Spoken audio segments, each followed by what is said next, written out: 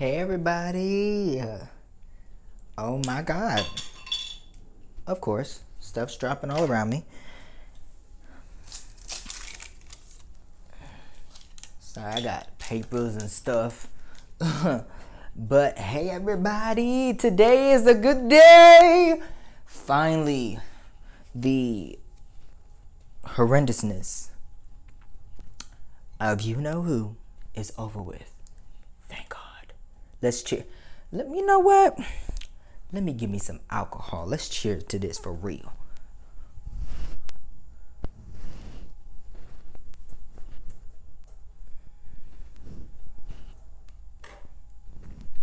Now I got this little thing of pineapple vodka, and I put some in here.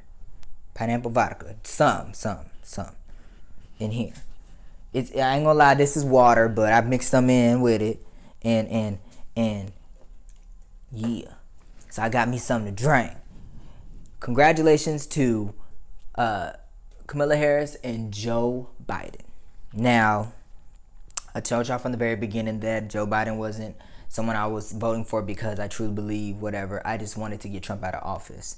But I'm willing to give Biden a chance to see how he's going to do. And I believe in my heart of hearts, in some form or fashion, he's going to do great.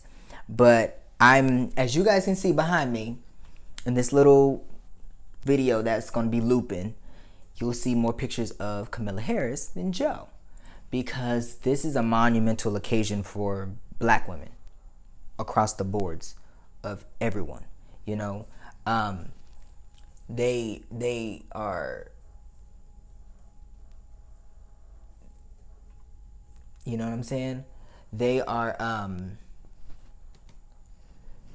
literally, black people are resilient. Black women are resilient. And while this loops, I want you to just hone in on what this means. And I'm going to be pointing out some things. I watched the inauguration, and I've been shooting stuff, so I haven't been able to see fully everything else. And plus, I have work, so I'm trying to get a lot of stuff done today. So I'm just going to point out a couple of things. So cheers to, yeah, I take big gulps, y'all, sorry. Besides, I don't, like I told you guys, I don't do a lot of alcohol, so it's just very little. It's like enough to get me because I'm buzzed just a little bit. I'll be buzzed a little bit, but I also don't want to go to work and be buzzed. Matter of fact, it's a little bit left in here. I got this for last year from like my birthday.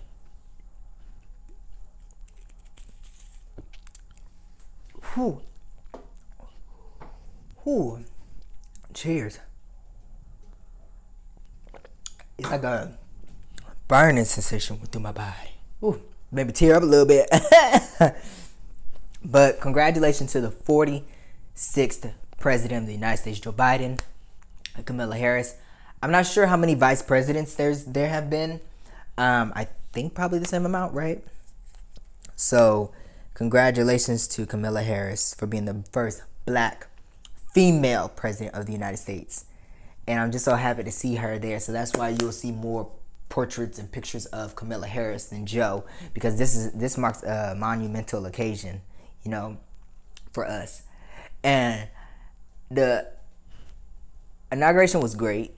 I'm not here to like review the entire inauguration. I'm just here to congratulate Joe Biden and Kamala Harris really quickly, and just to congratulate you guys, congratulate you, Madam. I can say that, Madam Vice President. We've had like Madam Secretary or Madam this or Madam this, but Madam Vice President, I'm voting for her ass and when she runs for president, because I know she's gonna run for president. And on top of that, she's not from an Ivy League college. She's from one of the great colleges in the world, Howard University, HBCU, a historically black college. That's a university. Or wait, did I say that wrong? HBCU, historically black college university. You know what the fuck I'm talking about. But I want to show y'all something. So these are the wives and stuff, you know, when it comes back. But I'm just so happy and proud of Kamala Harris, because she's just doing a great work for us. Great work for her community, great work for her family, great work for the black community. And I'm just so proud to have and call her the vice president. Now, hold on. Hold on, let me go back. I want to show y'all something. Now, when I was looking at, see, I be noticing the little shit. Look at this. Look at this. Hold on, let me show y'all. Look at this big ass Bible. There's like a big inscription on the Bible. It's like a big T cross, and I don't know if this is like an original Bible that was from like back probably when Abraham Lincoln put his hand on it. But look how big this fucking I think this is a Bible, right? That's a Bible, right? Because that thing is huge. It's all like torn to pieces, wrinkled. Like that's a historical Bible. And then I'm gonna show you the picture of Kamala Harris had she had one of like my Bible. I mean, it wasn't thin like this, but it was like a little thicker. I don't really like thick Bibles because I like for it to be easy accessible to where I can walk around with it and read it like a book, because I want to take it wherever I go. I don't take it wherever I go, but like if I want to take it somewhere, I don't want to have to be a huge inconvenience because it's so freaking big and everything, you know. So I have a thinner Bible. But this Bible is old. Like you can see pink, the lining is coming out of it, of the book. I bet you they don't even open this book. I bet you they ain't opened this book in a long time. I bet you open it up, dust fly out. But yeah, I think her name is Jill Biden. Jill, I think that's her name. Forgive me. But I'm just so proud of them. You know, this was his lifelong dream to become president of the United States. So I'm proud of him. And he was finally able to achieve this dream. However, some people's dreams are a little bit more of like they just wanted to get to the highest office because that's like Trump. But I believe that ain't really gonna be him. Hopefully. Keep my eye on and look out, you know, because I told you I don't really trust people like that. But I'm happy that he's getting in office and everything like that, and he's going to be getting some things straight. But I still want my stimulus check, you know. That's going to be first priority. and COVID stuff. And I'm glad that he's introducing a 100-day mandate for wearing a mask. And also they went to the Arlington to give out like the over 400 flag thing, like to celebrate those that have died from the COVID. And honestly, not having the audience there at the inauguration and stuff like that, it didn't make no difference. You know, everything still went as planned. Everything still looked great, looked big. I do feel bad because as this being your lifelong dream, you don't get to fully experience it because because he's a successor. The bastard didn't do his part as a president. You know what I'm saying? But I'm glad that this happened for him. And I want to look at this Bible. I want if they have it in the museum, because I'm kind of interested in like going and looking at it, because that looks very, very like, you know, really cool. And then she was wearing a really nice blue. I like this blue. This was a nice blue. And she just looked very it looked simplistic and good. And I was glad that, you know, they were there. And everybody, remember that fist pump? I'm gonna show you the fist pump. But they did the fist pump, and I was so glad that they did that. Now this photo, I was picking out of photos, right? And look at all these photos. So this is supposed to be the Attorney General, Merrick Garland, Barack Obama. Let me move. Barack Obama, Michelle Obama, and then the picture got cut up, but that's supposed to be the Defense Secretary. And then this is supposed to be the guy that swore Joe Biden in, and then this is Jill. And then they did. Who did this photo? This is so wrong. This photo is wrong. They made these people look fucked up. They look. And my thing is, what's all this redness though? I wonder what they did with the redness. But I kind of like it, but it's more comedic. So I wanted to put something comedic in there because, you know, it's funny. Let's laugh it up. We've dealt with 4 years of badness. Let's get back into the goodness and laugh it up. Let's live a little bit and laugh. You know. And yeah, so just I really love, my favorite thing from this picture was Kamala Harris. My favorite thing. Purple was the way to go. I loved the longevity of the jacket. You know, it was really elegant and beautiful for her. Her hair was blowing this way, her hair was blowing that way. The girl didn't even pay attention. She wasn't even paying attention to that. Me, I would have been like, how am I looking? You know? Like, you know, because I'm conscious as a black person, I'm always trying to make sure I'm on key. Like Patti LaBelle, you never see Patti LaBelle walk out the house looking ham. Hot ass mess, that's what that means. Me, I'm a little regular, so I may sometimes. But it's just so nice to see you have a president, first lady, vice president, second gentleman. You get what I'm saying? First time, second gentleman. And I applaud him, like I told you, I think I've told you guys this before, but I applaud him because men can sometimes be self-righteous and can be like that olden thing where men are supposed to work, women stay at the home, where she's the vice president. And he's not nothing, but if you think about it, she's powerful. She's like the Stampede. Like, if something would happen to Biden, she becomes president. And it's nice to know that he's so sufficient and so secure in his manhood and him being a man that his wife can work. She can become the vice president of the United States and he not have any guilt that he's not the vice president or the president. He's not the one that's making that stampede moment. You get what I'm saying, though? You get what I'm saying, though? You know what I'm saying?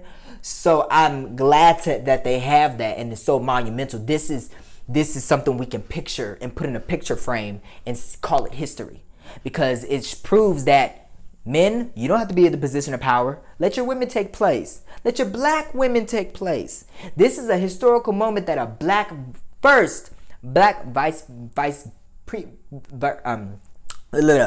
first not only black, but also first female vice president of all times. Now, we've had black women run in the presidential election, but they never succeeded. Wasn't the right time. Sadly, I would have voted for him, you know. But I'm just glad to see her in this position. It's really nice. And I think her outfit was so much amazing. It very was. It was everything. Now, I know damn well that they fucking legs is colder than the motherfucker. Come on now. Come on now. Me, if I was, I'd be dressed up in sweatsuits and pants. Like, what's up? Let me come get the president of the United States, motherfuckers, you know. Me, if it was my inauguration, I'd be having a cookout, kick back type of party. It would have been barbecue and everything out there. You know what I'm saying? It wouldn't be so structured. This thing was so structured that when the guy in the monitor, he said, sit, please take your seats. I'd have been like, sit down, motherfuckers. But yeah, it's just so good to see the pictures. And I love this. I just came across this on Google, and it said, understanding that the first job is bringing everyone back together and starting it on day one. Bravo. This was a post on Twitter, and that is true. They're bringing it back, you know. And I think having those flags there, y'all, was amazing. Like, I didn't even notice that the audience wasn't there. I didn't really care that they weren't there, because it still looked the same to me. It still looked like an inauguration, and everything that happened there, everything was just good, you know. I do feel like the media covered too much of the old president or ex-president, you know what I'm saying? Don't nobody give a fuck. Like, who cares? Let's stop talking about him. It's over and done with. He was yesterday's history. Literally.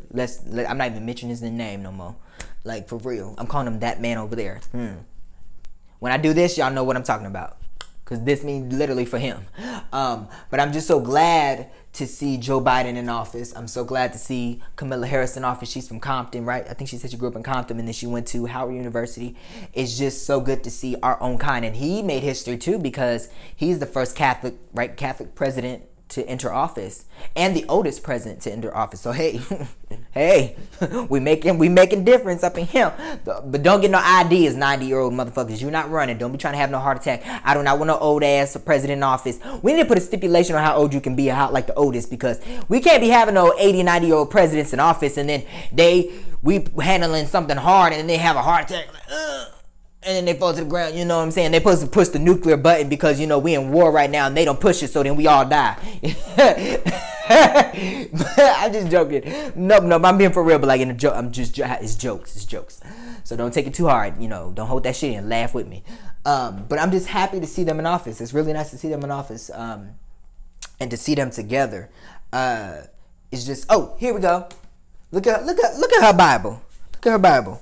That cute little Bible. It looked all nice and neat. You could tell by people that read their Bible, because it be bookmarked, highlighted, underlined, things be folded in, things be not ripped out, but like, you know, the little corner be bookmarked, then the little thing be in there. They got pins in there. It's all flaky, it's all ruined, it's all raunchy and shit. This thing looks so neat. I don't know what that was on top of it. That's a good question. I know that's the Bible, but I don't know what that was on top of it. I will commend that guy that was there. He was wiping down everything. Every time somebody stepped up before they did, he wiped it down. He wiped down the mics. He was doing it, you know. My favorite thing, besides seeing Kamala Harris being sworn in, and Joe Biden, but more so Kamala Harris was my favorite. I will say that I did like that girl that did the poem. I think her name was like Amanda Gordon or something like that. She was an amazing, she did that poem that she did was very good. And I'm a poet. Y'all know I'm a poet. I write. I'm not as I'll admit I'm not as of a slave to it as I should be, because I need to be. But I will say though that that girl, yeah, her name is Amanda Gordon. She's a poet. Not sure where she's from, but that poetry she did was really good, and I liked it. And she's doing the damn thing. Yeah, she's a great writer. So I love that poem that she did.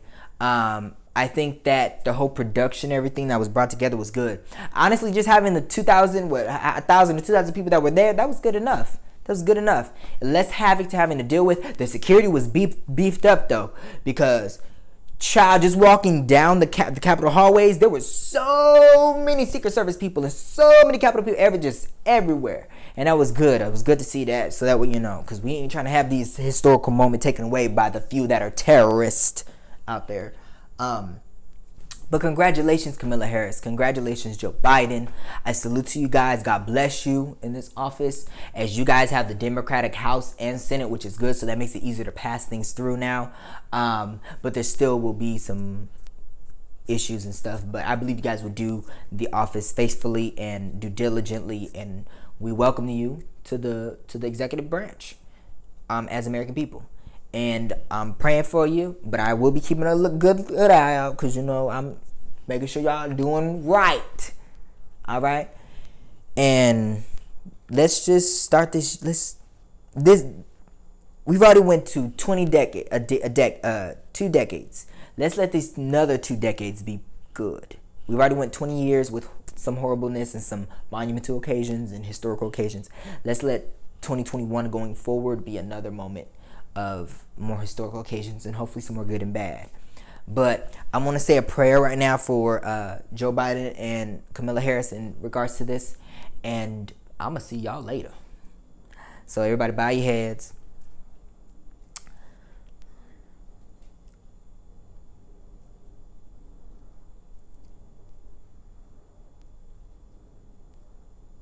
Heavenly Father, we come to you right now, and we call on your name, Lord.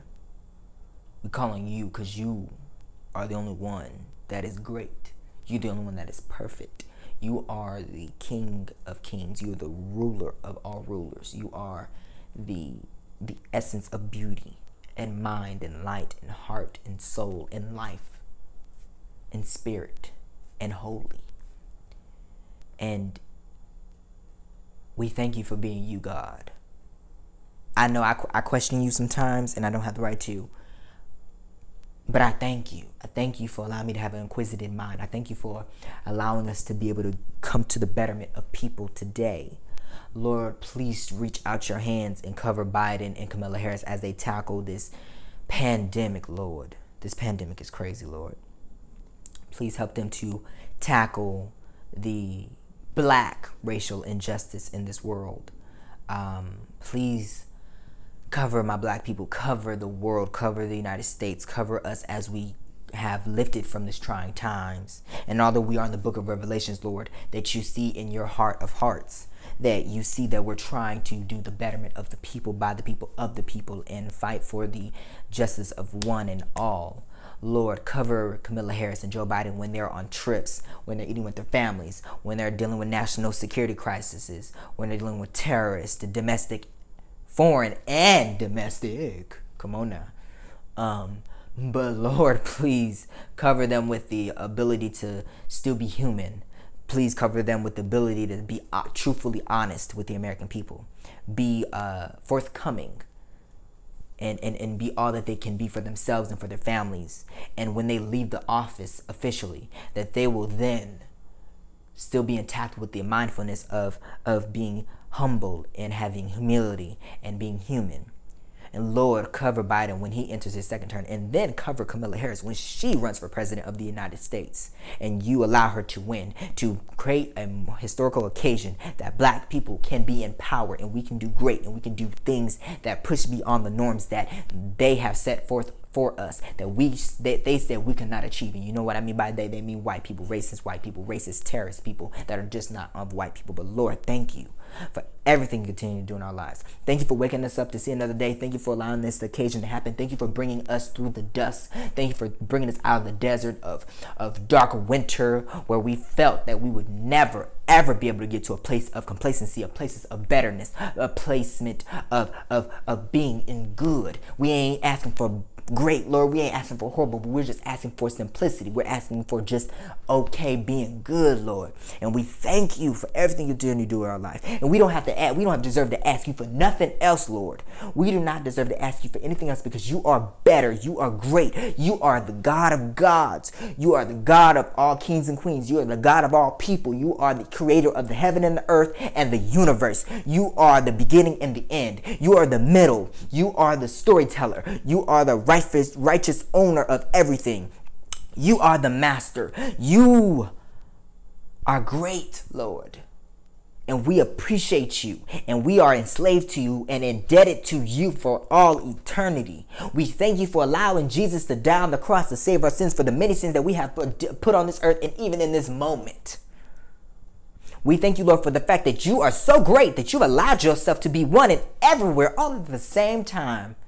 We appreciate you, Lord. We call out to you, Lord, in a time of need. And we're going to continue to worship you. We're going to continue to put you first over this country. We're going to choose you to allow and dictate what happens in the United States of America and across the globe. We thank you, Lord, for everything you continue to do in our lives. And please allow your hands to hold this world up as it spins around 24 hours a day, 7 days a week, 365 days a year.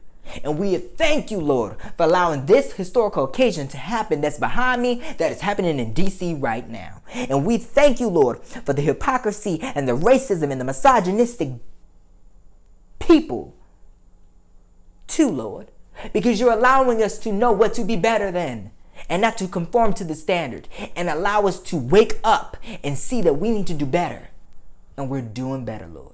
We are starting to pay attention to you, Lord. And I thank you for allowing that through this journey and the storytellings and the things that you have allowed us to do and go through to get to this moment of today. Please continue to reach out to your hand to Kamala Harris and Biden, as I am right now, Lord, and touch them, their blood, their mind, their heart, their body, their soul, their families. And thank you, Lord, for allowing us to get to a place of betterment. In the name of the Father, in the name of the Son, in the name of the Holy Ghost, Lord. Thank you. Amen. Now, I want y'all to go get your behinds back to work, because I know y'all behinds is on the clock working now. I'm off today, tomorrow, so I can do that. But again, God bless you, Kamala Harris. God bless you, Joe Biden. And I'm going to trust you a little bit. Not just a whole yet. You got to earn my trust. It's not just handed out to you. I don't just hand out my trust to anyone. But I have a slim glimpse of hope and belief that you will do some good.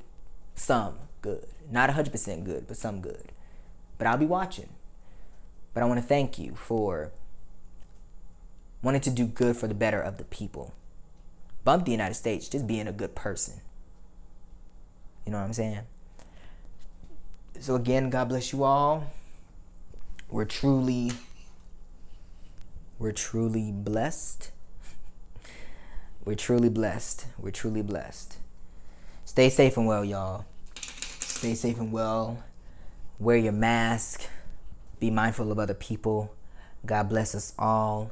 Let's do better for the world, as we're better together than apart. And let's talk. Let's be people again. Let's stop being soldiers. God bless you.